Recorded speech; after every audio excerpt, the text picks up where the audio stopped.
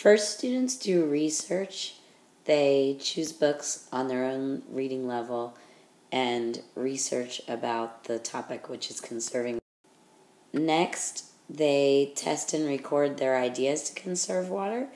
They take pictures of each other and video of each other while they're testing. After that, they'll use some of the pictures they've taken in Sketch to make diagrams, and also they'll use Pages to make flow maps and tree maps to explain what they'll do. Eventually, students will write paragraphs. They can refer back to the stories that they read, the books that they read on their level, while they write paragraphs about what they can do to conserve water.